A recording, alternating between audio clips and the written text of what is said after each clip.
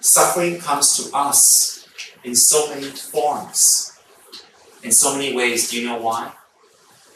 Because we have many, many, many lives.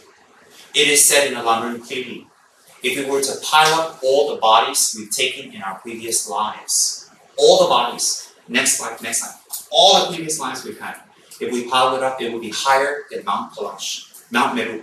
Actually, if I want to tell you, Mount Meru is the center of the universe in the Buddhist cosmology, which is a huge mountain, bigger than Mount Kailash. But let's say Mount Kailash and Mount Everest, just to be simple. Our bodies would be bigger than Mount Kailash. That's how many bodies we've taken. So each one of those, just in this life alone, how many not so good things have we done? This life alone, how many not nice things we've done in hurting people? Purposely and not purposely because of lack of responsibility.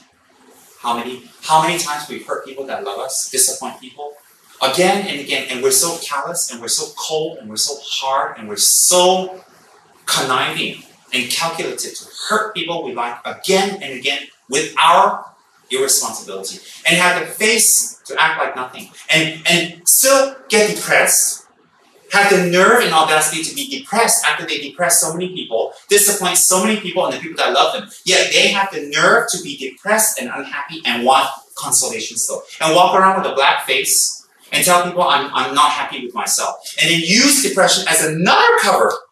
Boy, have I seen that so many times. They hurt people, they disappoint people, they lie, they break their promise, they forget, and then they're depressed because they were irresponsible. And you see, but I'm the victim. I am the victim. I always tell people that I'm the victim here. You forgot, not me. Why are you depressed that you stood me up? Why is it we're supposed to meet at 12 and you show up at 3? And then you're depressed because you're late because you're depressed with yourself. I'm still like that. I look at them and say, oh my God, when can I be the victim and heal? Do you meet people like that? Who consistently tell you they're wrong. They're sorry. They did it again for the 100th time. And then they're depressed, they're unhappy, they mope around, they have a black face and they slouch.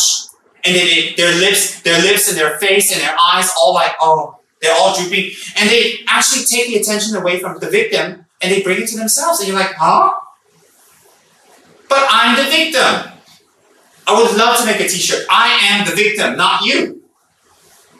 You ever meet people like that? They do that to you consistently over and over. Hurt you, lie to you, disappoint you, sneaky, not do their responsibilities, take advantage of your compassion and kindness and generosity. And then when they fail, they admit it and they're depressed because they failed. And you go, huh? Why are you depressed? And then sometimes they even drop a tear to add it to the Betty Davis drama, school here. They even add a tear that, I hurt you again, I'm sorry. And you're like, oh, poor thing, come here. And then you wait, what? Haven't you seen that? They lie to you. They disappoint you and they drop a tear and they cry. Or they run into the woods and they run away from everybody. We gotta look for them. Because they're so angry with themselves, they run away. And then we gotta go look for them again. And you're like, huh? Your non-dharma mind says, bye. Maybe you throw them a sausage or a flashlight. See you later, next slide. But your dharma mind says, oh God, we gotta look for the creep in the woods. So you go to the woods and look for them because they disappointed you. They hurt you, but they're angry at themselves, and therefore they have to run away. Oh my God, I tell you. I can tell you all this if I've not experienced it very clearly many times with many people. That's why I'm able to express it to all of you clearly, not because I'm a reincarnation of a big saint in Tibet. Trust me. It's not because of that, and it isn't that. It is. Because I've experienced it millions of times with many people throughout my life, and I had the Dharma to apply and say, wait a minute, I'm the victim. But I'm not allowed to say it, of course, because I'm the guru.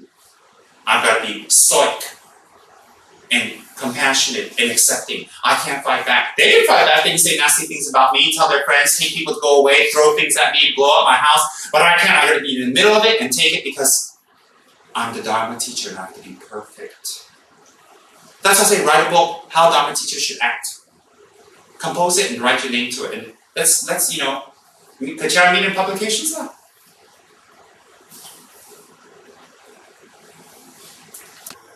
In today's cruel world, the teacher is not allowed to make any mistakes. The teacher is not allowed to be unenlightened and not perfect. It has to be perfect. It has to be a Buddha. I'm sorry, I'm not. I'm not a Buddha. I'm not perfect. I'm not. But in today's world, if you dare to teach Dharma, you have to be perfect. And not just perfect to one person, to every single person. So if you have 100, 200, 300 students, you're in trouble. Because to each person, perfection is different. See, to this person, you can be straightforward, tell them all they like it. If you like, they don't like it. To this person, you're like, you're straight up, they don't like it. Each person, you gotta be perfect for them. You gotta be perfect for them. For the people intelligent, not so bright, you gotta talk very slow and teach them fundamental Dharma for the next 30 years. For the people very bright, they sit there, oh God, is that all the Guru knows, nothing else, that's it? Everybody like that. And then if this is the big one. If the teacher dares scold a student and on their bad day, that's it. They go to immigration, report you. They'll call the police and get you. They'll tell all your students you're evil. They'll talk to your sponsors and cut off your sponsorship. They won't pick up your phone. When your students call them, they won't respond on the telephone. They ignore you. They threaten you. They're going to leave. They're going to run. They're going to get you. They're going to hate you. And they do everything. Everything. If you dare scold them. But you know what? I say, oh, forget it. Report me lah. Get rid of me lah. I don't care. Do whatever you want. But if I'm going to be a real teacher, I'm going to be honest. And I'm going to tell my students and friends honestly. Why? Why plants around the tree for the rest of my life? If the student runs to the woods, I have to chase them, isn't it? You know, I've been into the woods so much, I've turned into a gorilla. I'm not even a human anymore. I'm always in the woods looking for someone. That's a story of my life, always looking for someone. Some people just won't come out of the forest. They sit there, I'm not coming out, And you're like, oh God, please come out. Here's some food, here's some money, I'll give you a house. Please come out of the forest, please. They're like, no, I'm staying in the forest. And I'm like, oh my God, what do you do? And then, that's the funniest part. The funniest part is people who actually do the things consistently over and over wrong, and then when you tell them off, they're depressed. Incredible, the ego trip, the mind. Incredible. You think about that. So if you take refuge in the Dharma, instantly your anger becomes less. I'll tell you why. Because you accept karma and you take responsibility. Instantly your awareness grows. Instantly, why does your awareness grow? Because you say, no, that's not me. I can become better. And you push yourself to become better because you believe in Dharma. Why? Because karma is impermanent. Good karma can end, and bad karma can end. Therefore, our good things can end. Therefore, don't have ego and pride. Oh, I'm young, I'm strong, I can do this, I can do that, I'm beautiful. Oh, you give it up, because why? That will end. Then how? Why do you think beautiful actresses and actors suffer so much when they age? Because they base their life on that beauty. They suffer tremendously to the point of suicide. And then, if you have bad things, I'm sleepy, I'm unalert, I can't learn, I'm angry, then if you believe in karma, you'll be happy. Why? Because negative karma, that those things come from, can end if we apply the antidote. So if we apply Dharma, practices, retreats, and practices, recitations, meditations, if we apply the Dharma, then the results of the negative karma will go away. Why? Because the negative karma is pure karma. All can change if we take refuge in Dharma. All can change. But if we take refuge in the Dharma and we believe we don't do anything, then nothing changes. When nothing changes, we're angry and we're upset. We can fool one or two people, but eventually, wherever we go, whatever we do, we cannot fool. Why? Even people without Dharma can see through us. I'll give you an example. We can see people when they're bullshitting us and lying to us. How come they can't see us? We're smart. We know when people are lying. How come they don't know when we're lying? You ever think about that? I know many people in my group are very sensitive. When I ask them this and this, they can give me clear, precise feelings about that person, and they're accurate. because I know those people for a long, long time. So why is it that they can see, but they don't see themselves? Of course they see themselves, of course. But they use that as a lame excuse not to improve. Why? You're used to using emotionally, physically, your generosity, your kindness. They're used to it, and they suck and they parasite from you. Why? They're not happy doing it. Really, they're not. Do we believe people are happy doing bad things? No. Because they have not accepted responsibility based on karma.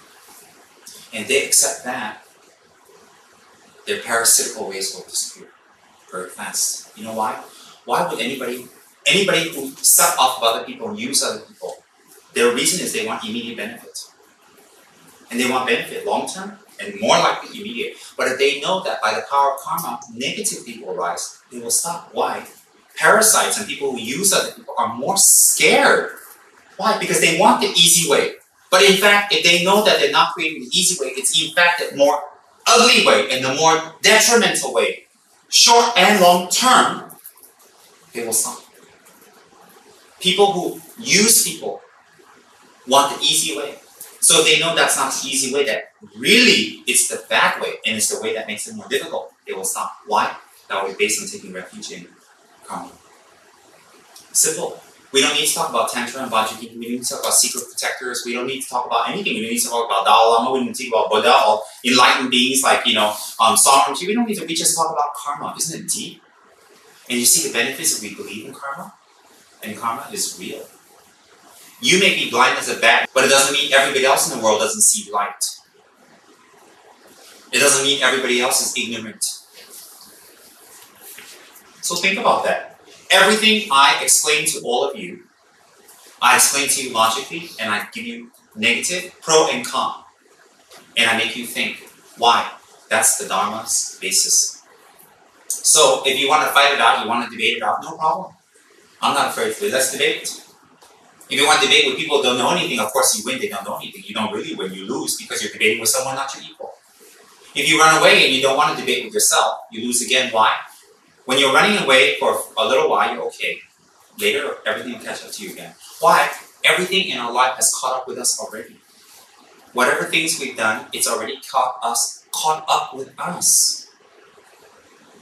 Why won't it catch up with us more? And as we do it more and more, yapungba means in Tibetan, it becomes a heap, a pile, it becomes bigger. So when it's very big, from a very long distance, you can see it already.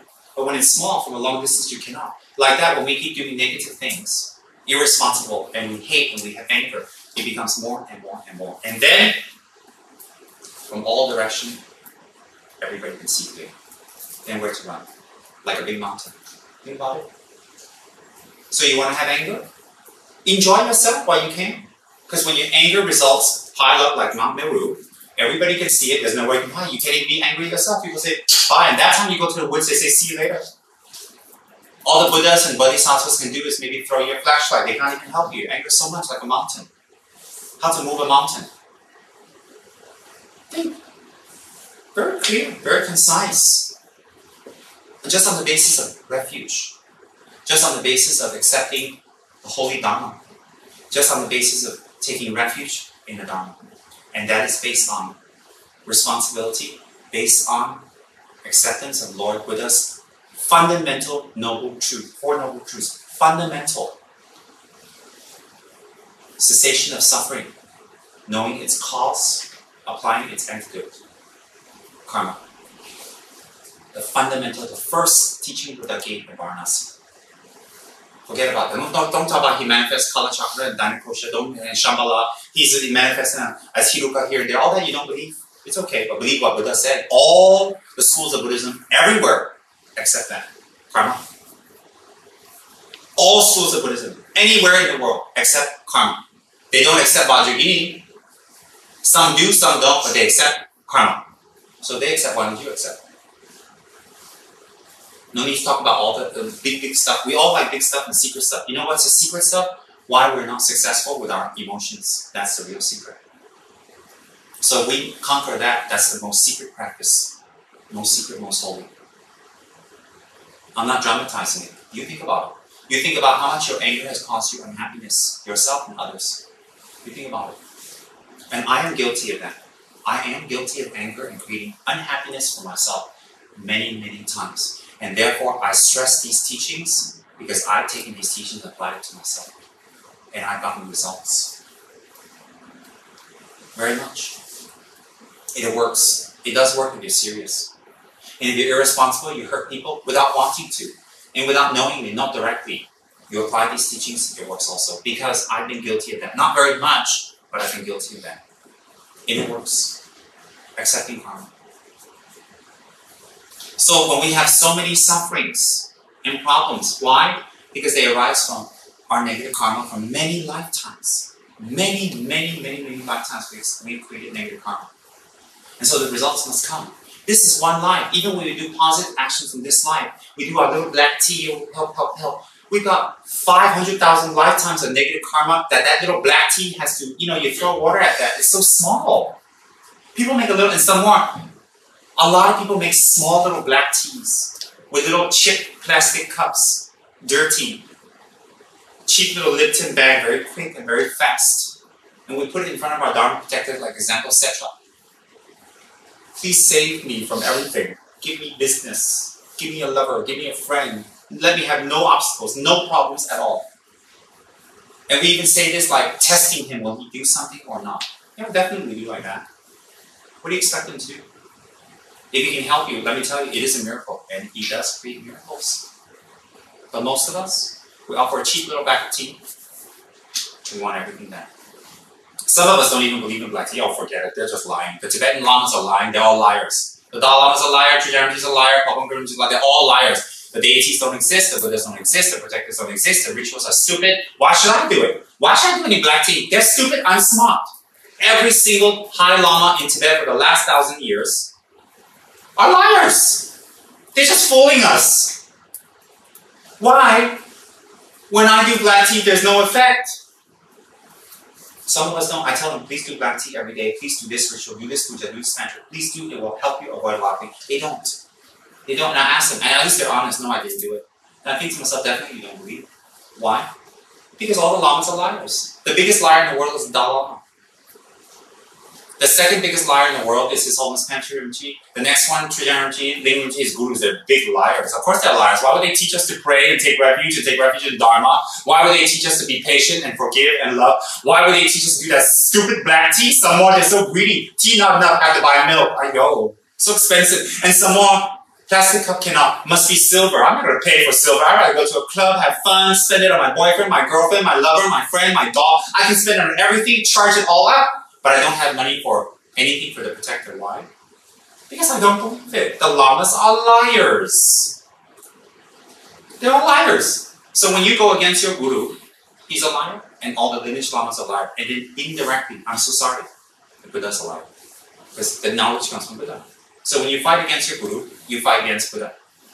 Why? What is the guru teaching you? Think Buddha Dharma or Devil Dharma? You think Hantu Dharma or Buddha Dharma? If he's teaching you Hantu Dharma, no problem. If he's teaching you Buddha Dharma, then you also is fighting against the Buddha. Then in front of your altar, you pray Buddha, Buddha, Buddha, and your guru, you matching. Power match here. Wonderful! The Tibetan lamas are all liars. And the biggest liar out of Tibet, the biggest one, a wolf in sheep's clothing, of course, is His Eminence Tsem Rinpoche, the biggest liar from Tibet. In fact, when I was born, they immediately said Liar Rinpoche. They recognized me. Immediately, I got the title Liar Tupu. For the rest, every day that he lives, that this Rinpoche lives, he's going to be lying to all his students. Why? Take refuge in benefits. You lie. Karma, lie. Forgiveness, lie. Patience, lie. Buddha, lie. Buddha was a gigolo. He lied. Buddha's not a monk. He was a gigolo. I'm telling you the truth now. Buddha was a gigolo. He slept with 100 million Indian women, got a lot of money, and that's why he didn't live and relax in the forest. That forest was different. The Sangha, they are all sadomasochists. They love going to the village and begging food from people and using them, although they didn't have any money, they're poor. They're sadomasochists. And the Dharma, I know, there's a bunch of things written on paper because you know what? It's more exciting when you're taking a crap and you can read this up and then wipe your ass and throw it out. That's why. Don't we like to read when we're in the toilet? That's what Dharma is for. We read it while we're taking a shit, and then we wipe our butt and throw it out. How nice, double use. That's what the Dharma is for. That's what we do to it. Lama's a liar. Buddha's a gigolo. The Sangha are sadomasochists. Dharma is just toilet paper. The Dharma protectors are just, they gotta go for anger management. Hello, you ever see a Dharma protector who's nice? They're all angry, they're all red, they got 3 eyes, they're burning, they got fangs. Go for anger management, etc. And why should I do that? Damn black tea. Why? The Tibetan Lamas are liars. They lie. They're stupid and they're extortionists. Oh, I've been called that before too. He's an extortionist. Who'd he lie to this time to get his donations? Who'd he bribe? I've been accused of that. A lot of people.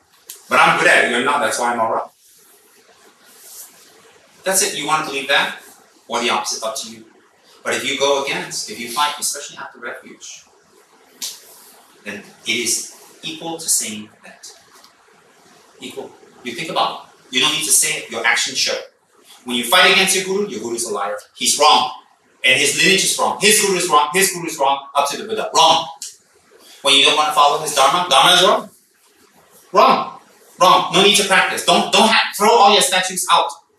Put your statues in a box. Sell it. Make more money. Open up another one. Open up my ego mystical treasures and sell your statues.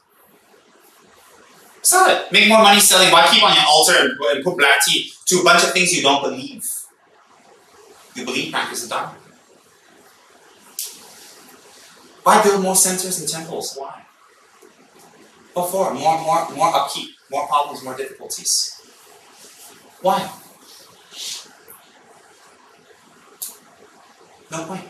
You don't want to be responsible for them. If you want the teacher, acting like a French maid, why open up more things? Think. So we have all these sufferings, we have all these problems. We have so many. They come from our karma. And the sufferings manifest in many ways. They manifest in emotional manner in our mind to disrupt our mind, to disrupt our unhappiness, to disrupt our happiness.